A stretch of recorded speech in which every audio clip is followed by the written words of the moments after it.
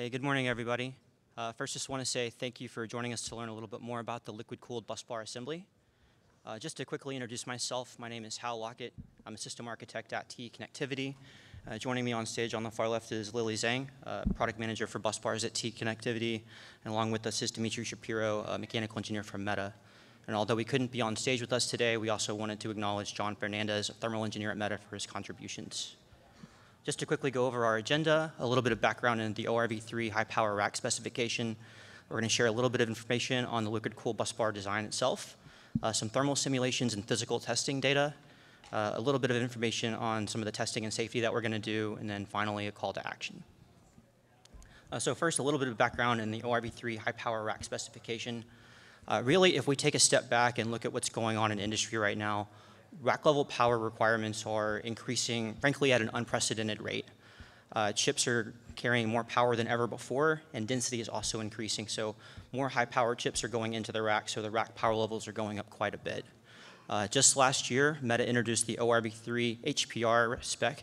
At the time, it enabled up to 93.5 kilowatts with air cooling, and they've now announced that it can enable up to 140 kilowatts with an air-cooled thermal solution. So what we're also seeing, though, is future AI workloads are going to significantly exceed these power levels. So this is a good lead into the chart that we have on the right. So I would point everyone to the two bars on the far right of the chart. So what we're projecting is by 2027, we're going to enable 800 kilowatts at the rack level. And before the end of the decade, we're going to cross the 1 megawatt threshold. So right around 2029, we're projecting 1.2 megawatts at a rack level. Going back to the chips themselves, these new higher power GPUs and CPUs pretty much all require liquid cooling at this standpoint. So that's important because all of the hardware, all of the condensers, the manifolds, all of the piping that you need, that's already present at the rack level. So it's really not that much of a stretch from an engineering standpoint to be able to tie a liquid-cooled busbar into this already existing infrastructure. The last thing that I would want to mention is that the main advantage of the liquid-cooled busbar is a significant increase in current carrying capacity within the same footprint size. So we're projecting you can carry right around 5 times the current of an air-cooled solution in the same size.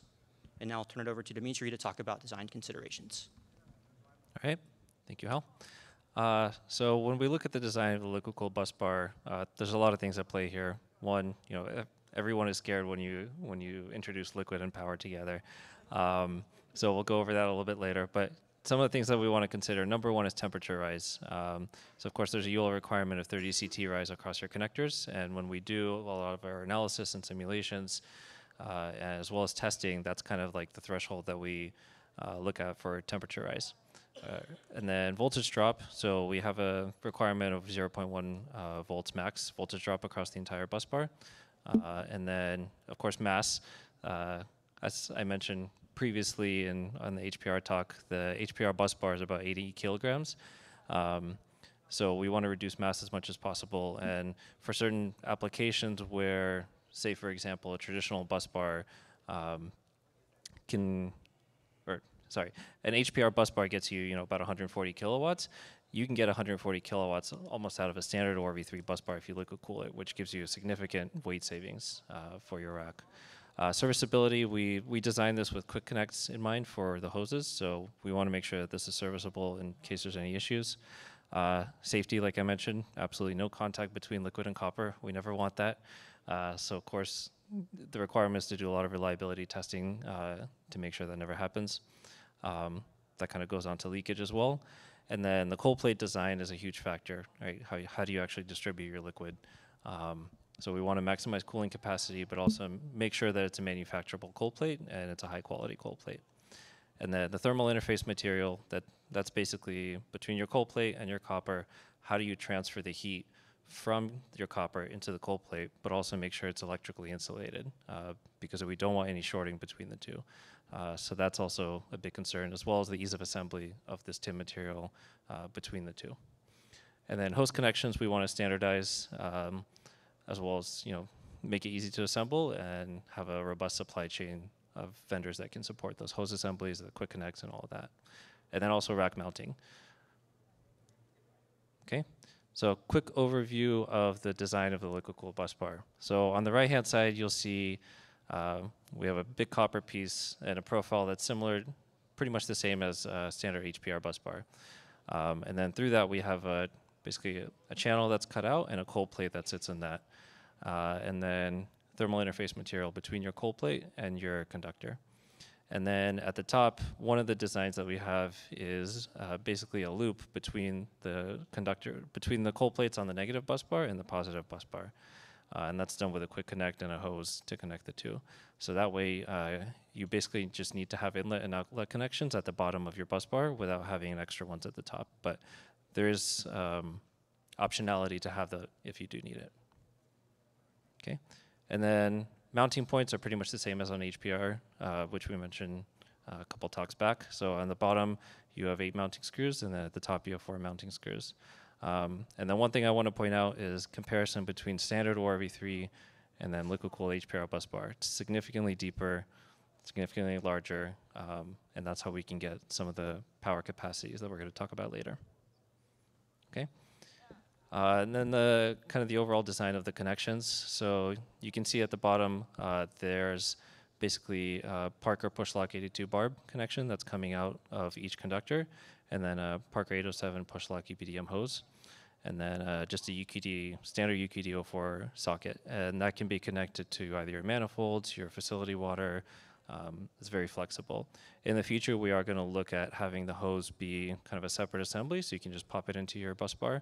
And you can have various hoses for different applications. So yeah, and then like I mentioned earlier, there's 2 options for how you want to run liquid for connections to your manifold. You can just have inlet and outlet at the bottom, and then basically a U-channel at the top, or you can have your inlet and outlet at the bottom, and then also inlet and outlet at the top. Okay, then I'll hand it over to Lily.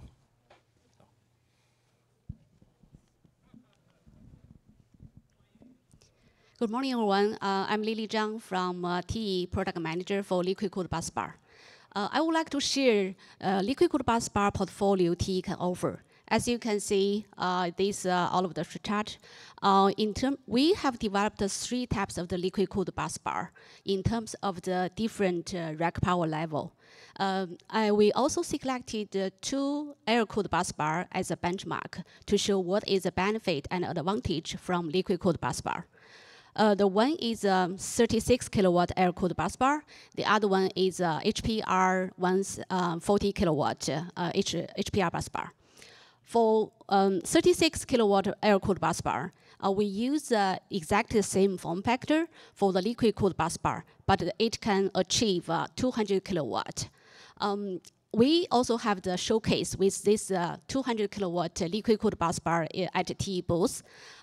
Unbelievable, that is a word I heard a lot in past 2 days when people saw this liquid-cooled busbar is running at our booth. And also look at, even with the same, weight. If for us, the 200 kilowatt liquid-cooled busbar is just like a baby in a liquid-cooled busbar product family. And we can also support up to 750 kilowatt if we utilize the same form factor as HPR 140 kilowatt. There is a showcase with 92 kilowatt or 140 kilowatt HPR rack at Meta booth. So you can see how is that HPR 140 kilowatt liquid vertical busbar air cooling busbar look like. We have the exact same form factor to upgrade to liquid cooling, liquid cooled busbar. As you can see, some people also ask me if that 750 kilowatt is the maximum power capacity the liquid cooled busbar can achieve. The answer is no. We never stopping exploring the higher power with the liquid cooled busbar. Actually, we are working on the next generation, and probably I can have some answer or more updates next year.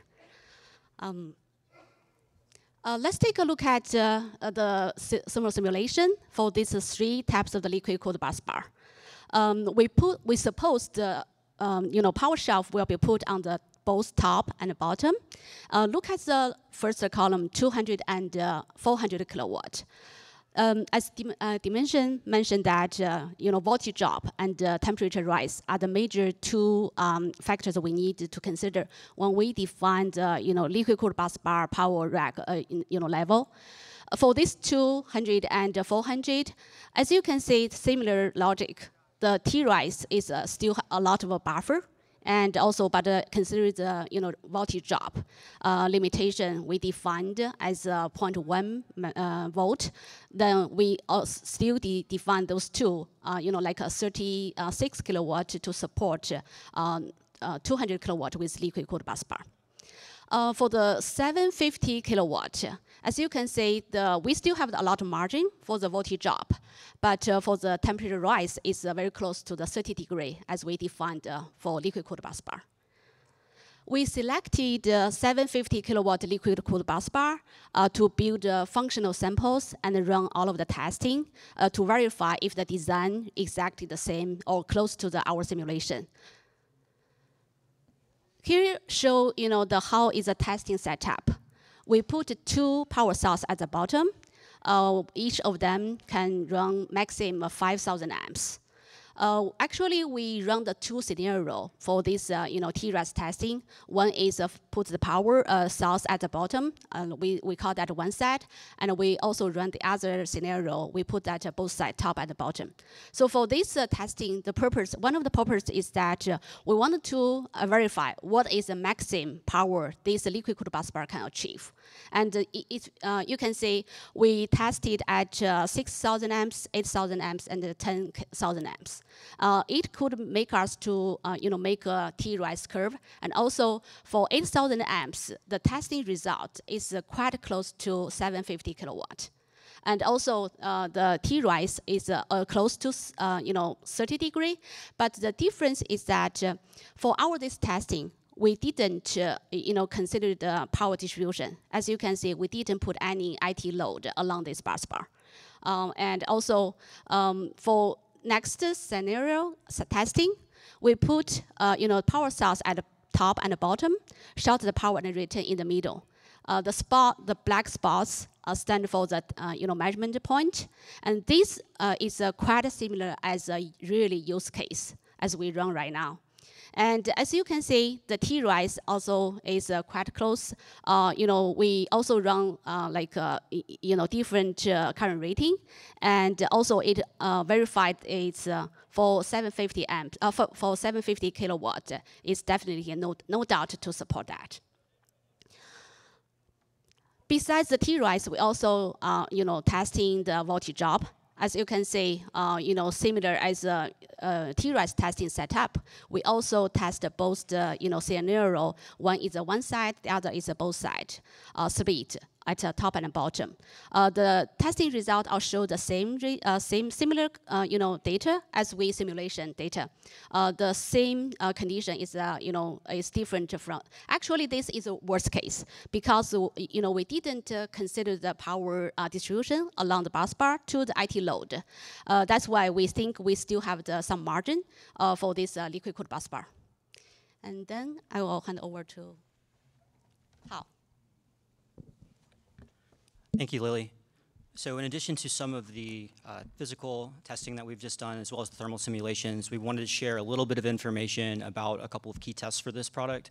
So two things that are going to be very important are, number one, high pot testing from a safety perspective.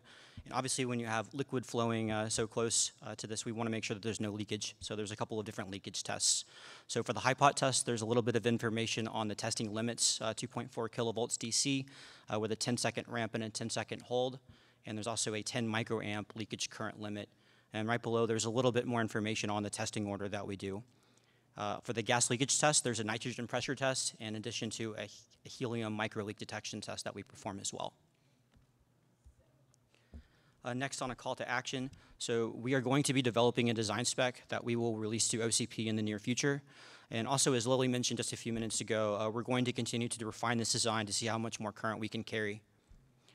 Below, for those of you that want more information, we're including Lily's contact information, and also there's some links to OCP Rack and Power and the Cooling Environments Project Wiki. Thank you.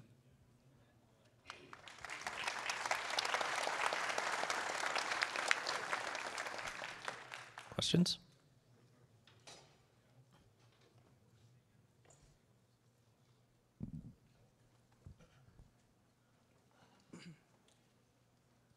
Hi, Lily and Dmitry. This is Victor Wang from Vertiv.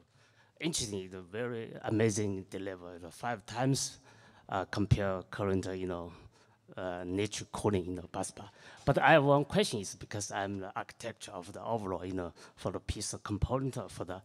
So now the central busbar is can carry, 5 times. But very for the AIs,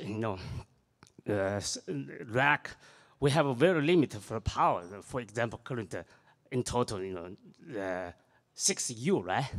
6U, if you consider about all the 6U divided to each PSU, then how can you come up a connect solution for the PSU, single PSU deliver? This is going to be a challenge because all the busbar, central busbar, you can do the, liquid cooling, but in the smaller 1U and for each PSU, this is going to be crazy, maybe more than 400 and 500, and then delivered, and also from the circuit board to the output, the each PSU, to all the shelf. This is my concern. Currently looks like this critical, right? You agree, Lily? Yeah, that's a great question. Actually, yeah, besides the busbar, T also continue working on the how to upgrade the busbar connector to achieve the higher current rating. We also released the BB2000 connect output connector, busbar connector, which means 1,000 in and 1,000 out. We also have the sample at our booth. If you have any interest, you can stop by to take a look at that. And also, if we use the liquid cooled busbar, we can also benefit from the liquid busbar to increase or upgrade or increase the capacity of the busbar connector. For example, for BB2000 connector, we also run the simulation. Even without any change, we can have like 2 or 3 times of the power capacity increase. That's why the vertical busbar, liquid cooled busbar is not only benefit for the whole power distribution or delivery, it will also benefit with the connection, like a connector standpoint. Yeah. In addition, right now, I have one project. Is a single PSU is still I'm still in the Air Force design. Then it's going to be 20 kilowatt. So for a single PSU, please contact me. Then we can work out if you have a match deliver of the connect solution, because this for us 1U, then the 20 kilowatts for each single PSU. This is going to be critical for us. I try to contact some connector solution provider, but so far it's challenging. Thank you, Dmitry. I was just going to mention, in addition to connectors, there's always options of like bolted busbar connections from your power shelf to the busbar, as well as there's been talk about side power racks and transferring power over between busbars. So there's many options being discussed right now as well. Okay, yeah. I know. Thank you.